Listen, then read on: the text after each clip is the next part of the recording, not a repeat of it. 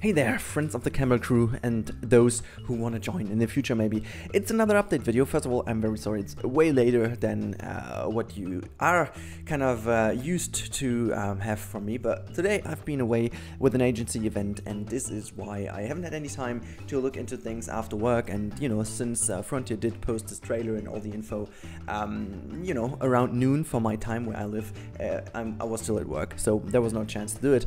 And honestly, I wanted to skip this one, but there is just so much great stuff in I wanted to talk about, and this whole thing is also paired with some more info we got about beta. So before I play the video, actually you can see that the trailer in the background is already ready to be started. We're going to make like a little bit of a deep dive into this trailer. There are a few bits and pieces in here I wanted to talk about because I think they are very important to talk about since they are very new for us. Or at least they're just kind of confirming stuff. And talking about confirming stuff, there has also been an Ask Me Anything on Reddit going on. I don't know who of you have caught it, but there has been quite a bit of question and answers going on the Reddit of gaming, and 4 people from the Frontier development team did answer a bunch of questions where, to be fair, there's not too much new stuff in it, but it's still worthy to kind of take a little look into it. I haven't even been able to go through it entirely, but I'm gonna show you where to find it and show you some of the most important things in there. But yeah, first of all, we are going to go through the teaser trailer, if you will, for the beta, and then after we check this and also the AUNA, we also have to look into the beta news we got today, which for me personally was a little bit of a bummer because it kind of spoiled my entire plans, since there will be no sandbox mode available in the beta. That means we basically have to play the first level at least to a certain degree, that we have a lot of money to flex our creative muscles, which also changes all my plans. I really had a good plan already set up, but anyways, I think you don't want to wait too long. Again, as always, the reminder, I'm not using the original sound, I'm not using the whole footage as you know it, simply because I'm not allowed to. You know, it's always the same, it's not my material, and if I'm using it, first of all, I need to make sure to make my own content of it, because people keep asking me why I'm not just playing the whole trailer and that's it. I can't do it, it's not allowed, so we are just going to watch it once and then we talk about and stop it at certain points where I think it's necessary to stop. So yeah, we just go further a little bit over here, and this is already the first thing we need to stop, because that's a new animal. You have seen this already at various channels, so I'm not going to tell you something new when I say it's a very nice addition that we do have the African buffalo in the game right now. When I saw the trailer very briefly on my phone, because as I said, I was at work and I just checked my phone, I was at the first glance, like very first glance, I thought, okay, it's the African wildebeest or wild beast, but clearly it's not. So it's a buffalo, which is very welcome to me. I like this animal quite a bit, and what's also very interesting is you can see this lovely little calf over here. I love it. It's so cool. It almost looks like a little bit of cow, which is really cool. I mean, they are kind of related anyway, so yeah, it's really cool. The buffalo, I think it's a welcome addition. What I also like is that how it was kind of moving the water away from shaking its head. Yeah, we have the tiger again. The Planet Zoo logo is nothing new for us. Also, I was trying to check some stuff in here, but since I do know this level quite well by now because I've been playing it, this is also the level you'll be able to play in beta, so it's already nice to see. One animation though, which I love to see, because it again shows us, I think this is one thing I was missing a bit on to show you guys while I was doing the live streams on Gamescom. I wanted to show you a bit more of the interaction between animals. We've seen a lot of interaction going on, a lot of great stuff, but actually what is pretty cool and what they also confirmed in today's AUNA, there is not only the enrichment need, but people and also the animals, and especially the animals, they have social needs. As you can see, they are mating over here. We've seen this also for the tapirs, which is super nice to see, but there are also like different behaviors. For example, chimpanzees are going to clean them, you know, themselves, but also they are going to clean the other ones, as you are kind of used to see this from animals, or from chimpanzees or monkeys in general, which is a neat need to be fulfilled. So if they don't have any mates, and let me just skip back, because this is just too cool. Just look at this. Look at these little baby warthogs over here. They're like even smaller than the boxes. It's really cute. I really love them. I haven't seen them when I was playing it because I didn't get the warthogs in time, but yeah. So again, this is everything not new. Also nice to see, it's the first time we see a female wet renning. I mean, we knew that this is kind of happened. You can see in the background there is like an ostrich enclosure. It seems that at least to be with Gulpy soda, which I love that the tongue of Gulpy is blue. It's a little bit of a detail, but I think I just love this little bit of a detail that the tongue is going to just color. I don't even know if this is like kind of a discount or whatever this is, or if it just says how many percent of the species are already saved by the amount of money donated, whatever. Really interesting to see. But yeah, you can see this is then the ostrich habitat. But one thing I wanted to point out of here is obviously the 3-star rating, which was already pretty obvious that it will be in. However, we haven't seen it because the variant we played at Gamescom was not having this system, so it wasn't a real scenario. But it's nice to see that you have again like bronze, silver, and gold. Not too surprising. But now we are getting to a point which I don't know if you've seen my video talking about the secret camera. I did actually ask in the AUNA, and also I did ask in the, not in the only in the AUNA, but also the lady designer asked it also in the question and answer little thing with Frontier, if the secret camera icon we've seen, if you haven't seen the video, by the way, I'll put the link to the top right now. There is a little camera icon in the game UI, which we don't really know about what this is, but if I needed a very last confirmation that this is a cinematic camera, which hopefully works with the preset of coordinates in the game, then this must be the thing. Because actually, there is no freaking way to do this kind of stuff you're seeing in a bit without this option. Let me just show you again what's happening right now. So here you can see how the buildings change over time. This is showing off the franchise mode. Let me just stop it again and do it again to show it to you just once more.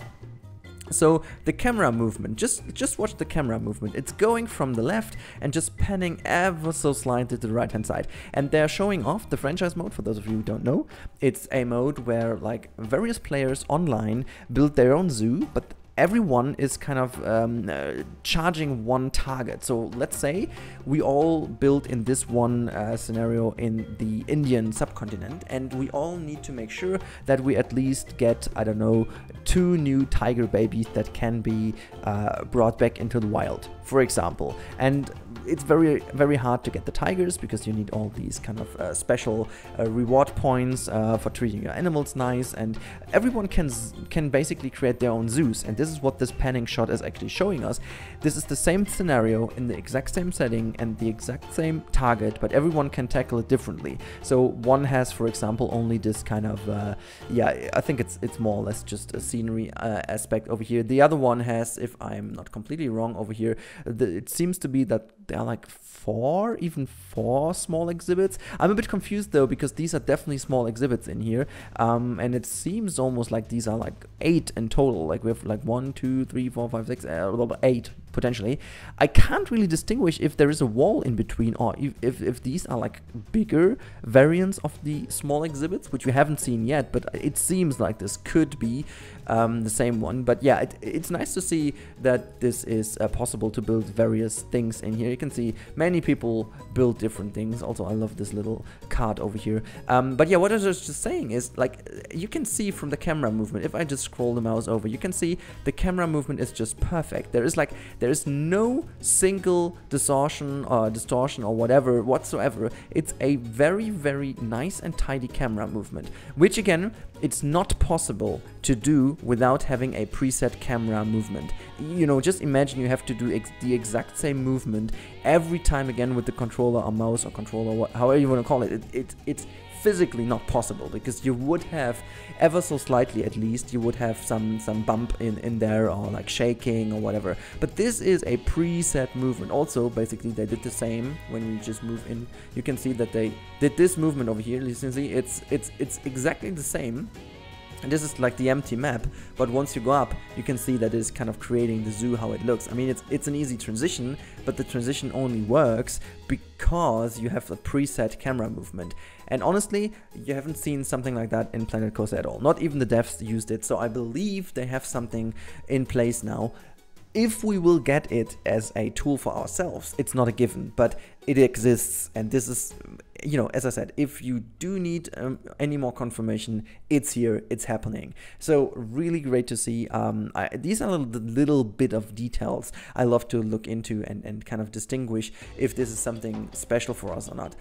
Also, these are the snakes. For me, I have to admit, I was a bit confused, but the lady told me we can have multiple snakes in one exhibit. I couldn't have them in one exhibit in the beta I played, the alpha version I played at Gamescom. I think because I might not have researched the right set to do it. I don't know. But yeah. So what you can see from here over is the kind of the protesters, which we knew about already. Then we have another look into the veterinarian station. Also nothing too crazy. Nothing too. Just once back over here, nothing too special because we have seen this up close already. I just love that he's just wearing the gloves over here, by the way. It's so good. That's a little bit of a detail again. Yeah, again, one thing I wanted to point out, and let me just quickly check how they're called in English. These nasty plants over here. I'll be, you know, let me just see. It's the stinging nettle, the stinging nettle. For whatever reason, this is in a park. I don't know why you would do something like that. That's the most awful plant in this world. It's like it hurts. I mean, it's very healthy if you do brew tea out of it. It's very healthy if you're ill or whatever. Just take a nip of a tea, but. I know that these are like foliage pieces, but this is kind of the stuff that usually just grows because you don't take care of your environment. I'm quite sure it's not that kind of thing, because that would be too crazy if we would need to take care of our zoo in terms of also make sure that the foliage is not growing everywhere. But I just found this a little bit of a nice detail that this is kind of not really a plant that you would use as nature. It's definitely something that makes things uglier, but it's also, some animals do eat it, and it's kind of part of the environment anyways to make a natural habitat. So really nice detail that they also included a let's say plant that is not everyone's favorite. So, but one thing in this frame over here which is super interesting is me as a sucker for the in-game pass system in, well, a positive and negative way, but I found this stair to be very interesting because as I remember in Planet Coaster there was no wooden stair, and this stair over here does definitely look like a wooden one. Also, it's extremely wide angle, like it's a very wide stair over here, which is super interesting to see because I kind of like this. It makes the whole thing feel more widespread and more spacey, which is a great thing, I guess. But yeah, very nice to see the addition of wooden stairs actually finally, because even if you choose the in Planet Coaster at least, if you choose the normal wooden path texture, it kind of changed into a concrete staircase when you use the stairs of it. But yeah, that's it. So we have another nice look onto the Indian elephant, which is one of those animals we already knew about, but we haven't seen in action too much. Even all the people on Gamescom, except IGN, I guess it was, they didn't even cover it, even though it was in the park. In my video, people even pointed out that you could hear it, and me was too stupid to find it. Also, the little baby elephant down here, I love that I think this, to be fair, I love the African elephant as well, but the model, the soul model and the appearance of how great they realized it, I would favor this one. It looks stunning because like it's really on spot, if you ask me. I don't know, but I think in terms of the, you know, elephant, the Asian elephant, it looks super nice. Indian elephant? No, yeah, well, it's kind of the Asian elephant anyways. But here again, you have the nettle thing again, which grows weirdly everywhere. I don't know, that's kind of thing I was a bit confused about. So here we go, we need to stop again. While the game tells us we are going wild, we have another new animal, which is the Oryx. I hope I pronounced this correctly. The Oryx, I needed to check this myself. I knew it was a new one, but I also knew it's kind of a subspecimen of the antilopes. And So the Oryx is a genus consisting of 4 large antilope species called Oryxes. 3 of them are native to arid parts of Africa, and the 4th the Arabian Peninsula. I don't know what kind of thing this exactly is, but I think it's the Gemsbok, also called, and it's the Oryx gazella, which is part of the antilopes. And now I'm completely confused, because for me, if you would have told me that way, I would have thought it's like 4 animals. But basically, it's one animal. It's well known as the Gemsbok, but it's also like an Oryx. Yeah, it fits because it's another animal from the African subcontinent. But yeah, it's very interesting to know. And also Arabia, which kind of meanders into the Indian subcontinent, makes sure that this is in the right level over here. Yeah, we get another lovely shot of it while it's running past us. I don't know why my computer decides to give us some weird pixel fragments over here. Let me just try if I can catch it a bit nicer. Here we go. That's a lot nicer to look at. Ah, it's smiling. Yeah, we see our friend the buffalo again, our grizzly bear, and again, the wonderful, again, I just love this model of the Indian elephant. It's so good. We have our rhinos, the Indian rhinos. We have a wonderful look at the gharial, paired with their baby gharials in here, which are swimming. I think it could be the mom. Also, talking of the mom, we have the tapir mom with the lovely little pucks, and how they just play in the wonderful stuff. When I go in the mud, I should say. If we just go further, we can see one of our favorite animals. At least my favorite animal. It's like the mandrill, just yeah, walking past the lock, I guess it is. We have another nice shot of the peafowl. I also love the cherry trees, or cherry blossom trees over here. Look very nice indeed. I was wondering if our zookeeper down there, let me just quickly check this. The zookeeper, I believe he had a poover in his hand first. No, what is that? What is that in his hands? Oh, it is the poover. Okay, it looked a bit weird by moving it down. Okay, never mind. It's the poover. But yeah, so that's about the footage. There's nothing more, right? It's just the info about what is coming up next. Okay, great. So I think we just made a good point here. Let's just keep ourselves this wonderful, like, you know, I kind of completely confused with Mexican, and this looks Mexican except this top thing right here. But you know, if you see this first, you could mistake it with Mexican. I'm just saying. I'm just trying to save my ass here.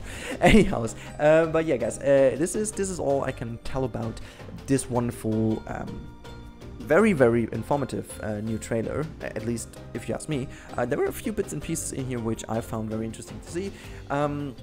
But for now, this should be everything I can tell about this trailer, and therefore we just hop over to the Frontier forums and very, very briefly go over the feedback out of the AUNA. So I'll see you there after the cut. Great. So here we are back now. As promised, we are in the forums of Frontier, and the big shout out as always to Joel, who actually boiled this all down in this one post, and yeah, he kind of boiled together all the answers that Frontier gave. And if you're wondering who gave the answers, it's NDC from Frontier, it's Mark from Frontier, it's Piers from Frontier, and we all know her, the wonderful Bo from Frontier.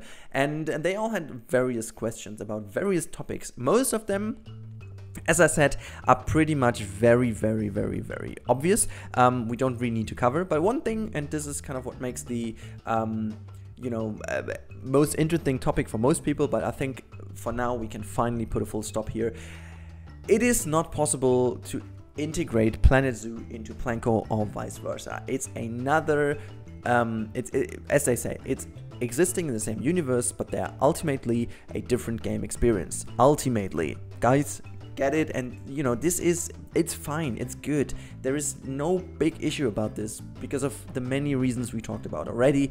For those of you who still believe it should have been an addition to Planet Zoo, it's a fair point. You can have that opinion. Everyone is allowed to have their own opinion, but I think if you try at least to see it from an objective standpoint, there is no good argument to stay within the Planet Coaster franchise, because it would have sacrificed the quality of a potential good zoo game by a lot, simply because of the performance that Planet Coaster experiences at the moment already. So yeah, that said, let's skip over that topic.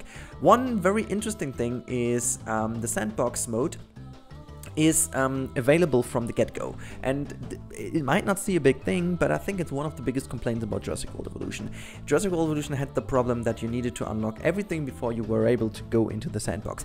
From a game experience standpoint, I can kind of understand why a developer would do it, so they kind of force you to play the scenario and kind of make you experience the whole game as it is, you know, meant to be experienced. However, if you are more like the sandbox person, it's kind of taken away from you from the get-go, and you know, for those people who just wanted to play sandbox, they needed to spend hours and hours in the actual game to be able to play sandbox in the way they would love to do it, and it's always bounded to that one save file, and I think they learned from it and just offered this from the get-go, and there we go. It's happy to tell that it is available from the very start and does not have to be unlocked. However, and this is the topic we have to talk about later, the sandbox is not available in the beta. Screw you, Frontier. I'm just making, no, I'm not making jokes. I'm a bit sad here. I will still enjoy it though, but yeah. Another thing is really interesting is, yeah, well, they obviously don't talk about marine life or water animals or whatever. This is kind of obvious that they didn't do. I think no one has expected that. One thing also people would like, you know, potentially would have thought would be there from the get-go, but it's not. The Theme Maker's Toolkit will not be available from the beginning, but they also don't say it's gone, so potentially we will see making it a return in an improved version later on in the development of Planet Zoo, but for the moment it's not. Then we have a bunch of questions from our awesome delay designer. I don't need to cover all of them, but one thing that is really interesting is this third answer basically over here, and this question was if the size of the maps are the same size as in Planet Coaster. As you know, Planet Coaster, you know that the maps are fairly large, and they do offer enough space to make kind of safari experience parks and go really crazy with your imagination, and that, you know, in that kind of sense, it's really interesting to know that they kept the same size and they didn't went smaller, maybe in favor of performance.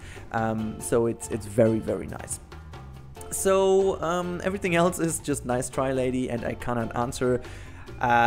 Which, yeah, was obvious because it's when we do ask questions, we kind of have stuff in mind already, and this is obvious that they can't really you know, answer these questions. I think this is basically most of the stuff we have, you know, we need to cover, because everything else will be very, very much likely. Also, which is really interesting. Oh no, one thing is very, very interesting. Let me just type this in, because I let's see.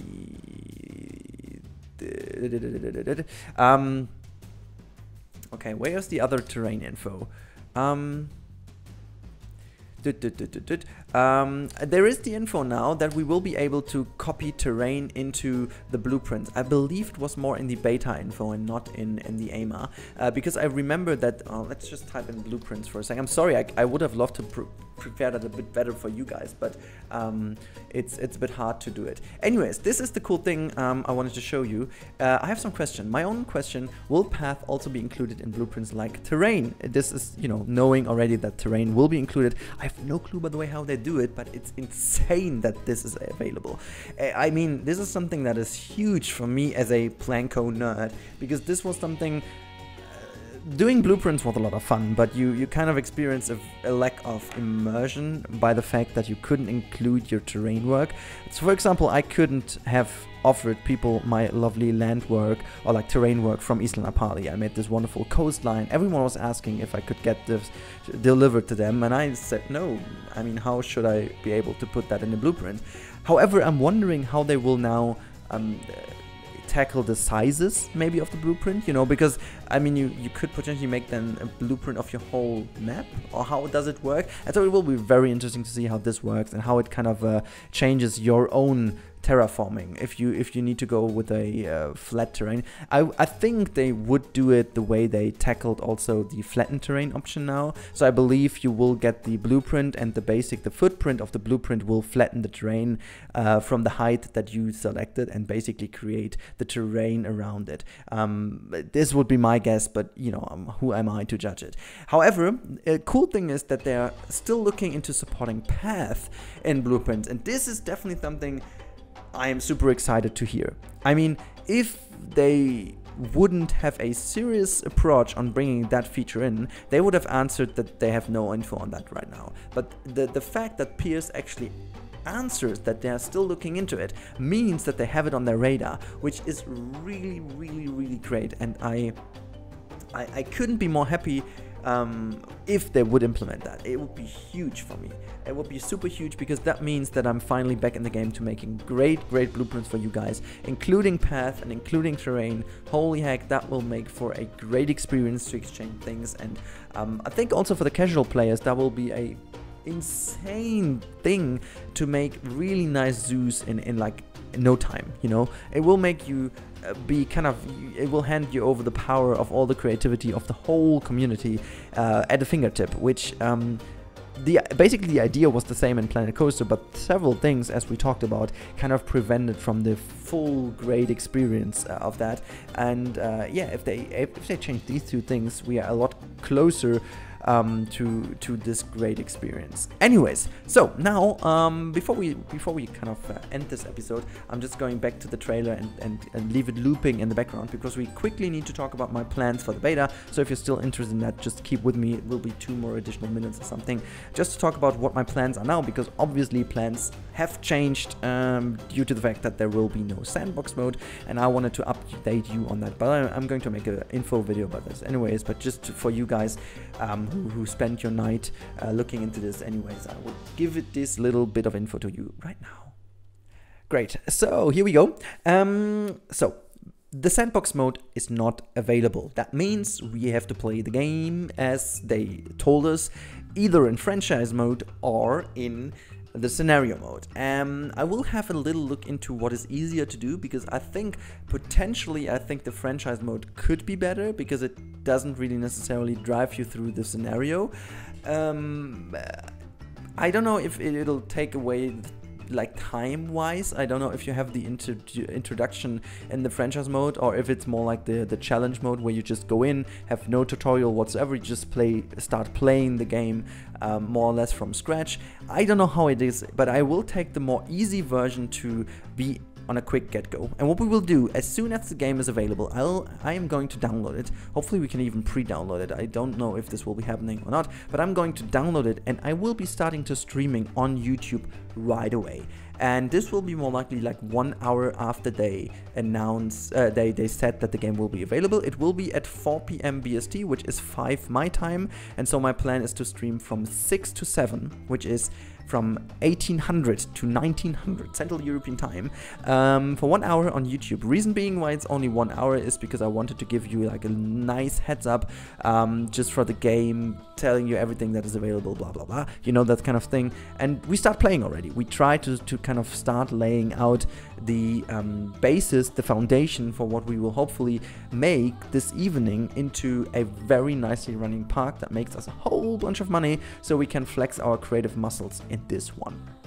So that means after this hour I will be making a little break to get some food, to get some dinner, to make myself ready for a very long 8, 9, 10 hour stream on Twitch. So this is what I'm planning right now. I will be then, I think it might be around 8 to 9-ish p.m. that I'll be joining my live stream on Twitch, which effectively means that we will spend the whole evening on Twitch.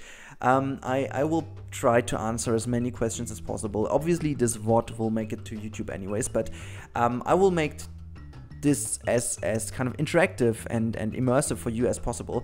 So originally I was planning to just have a shorter live stream of like 2 or 3 hours, and then afterwards I wanted to play myself and build some crazy buildings already and make some time lapses out of it. But this is all gone, like there is no chance of doing that, which effectively means that I will need to play the game properly first of all, which we will make that night, because I have taken off the next day, which means that I have the next day at hand to be a bit more creative, but hence I need to prepare myself a little foundation to do this. So please, if you can, if you want to join, make first of all sure to follow my Twitch channel already, that you are informed when I go over. But obviously I keep reminding you of that also in the little video in the live stream on YouTube. But then again, I'm trying to play, yeah, well, as long as it takes to have a crazily good running zoo that makes us a shit ton of money without any problems, and maybe even all the animals unlocked already. So that's basically what we need to go for immediately, like rushing to it. It's more like a speed play then, but we still have to make sure that we don't only go on fast thing, but we also need to make sure that the game is running properly, and the whole setup of the zoo is already good. So in a way, it's a very nice challenge, because we will be forced to test this game to its limits of the management game and depth. So I really hope that it's not only taking 2 hours and I'm already making a shit ton of money. That would be very much something I'm not looking forward to, because that would mean the game would be way too easy. I mean, it's kind of a feedback anyways, but yeah. So anyways, guys, that's it. I don't want to bother you even longer. The video got a lot longer than I expected, but I thought I'd make as much of a very informative video for you guys as possible and just boil it all down in this one video. And let's see what you guys come up with. Please, all the questions you have, all the feedback to this video, all the ideas you have for the beta, all the kind of things you still have in mind about this game, put it down in the comments below. Get active. I will try to answer as many possible questions and come back to you as much as I can. So see you next time, and enjoy your night, day, afternoon, whatever time it is for you. See you next time, and bye, guys.